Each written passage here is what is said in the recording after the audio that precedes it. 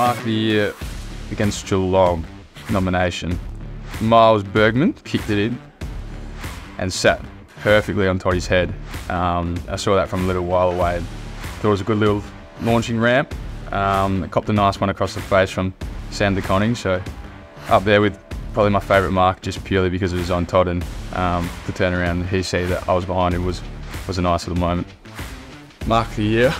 This is probably obviously rated as my best one, but against Fremantle, Jeremy snapped it in. It was coming in a bit weird. It was front punting. It was an interesting ball, but this is pretty cool. Got a nice sit and a push off, which is really exciting. And Hayden Young did one just before, and I thought I'd try top him, and it stuck and hit the ground and bobbled out, but they called it a mark, so I'm very happy for that one.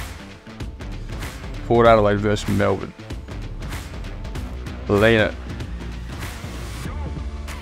down the line on Max Gawn. That's pretty cool. Maxie Gawn pretty high up there. Got a nice little ride, and I remember looking at the photo after, and Sam Mays is looking the complete wrong way. So I think he got good front row seat to it.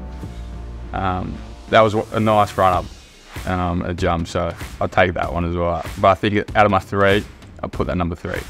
I think, first one, obviously on Todd's head, so that's number 1. And then Mark of the Year, I think that's pretty self-explanatory. That was a pretty good one, and I got pretty good bounce off him. I think it was Brennan Cox, so I'll take that. And then, I've been pretty picky, but back scored at 3rd. But I have to stick with Todd at number 1.